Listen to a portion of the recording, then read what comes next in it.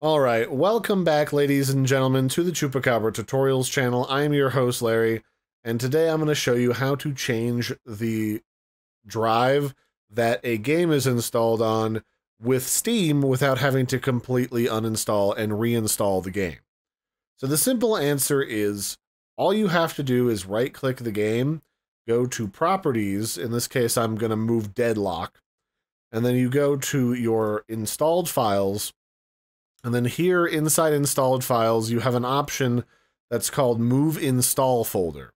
This allows you to change the drive that the game is installed on by simply clicking on this and then selecting its new destination. It's currently on my C drive.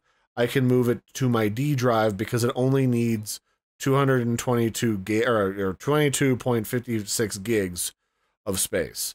So by selecting D, I can move it. And then it'll take a moment, but it'll pretty quickly move the game to the alternate drive, and then boom, I've freed up space on my main drive. Now, the issue you might have is, Larry, what happens if I don't have an option to move my game to a separate drive? Like, what if I only have one Steam install folder set up? The simple answer is, you go to Steam, and you click on Settings, and that'll open up your Settings window. And then you want to go down on this sidebar to Storage, and this is where you can control all of the different storage spaces that you use on your computer to save games. So by default, your local drive, your C drive, will probably be your default Steam install location. But let's say you have another hard drive on your computer and you want to add an install point on that hard drive to save space on your main drive. All you have to do is click on this little pull down and click on Add a Drive, and then it'll ask you, hey, which drive on your PC do you want to select for us to put a drive or a folder on to install Steam games to that drive. So let's say I don't already have my D drive selected. I can select D and I can click Select Folder.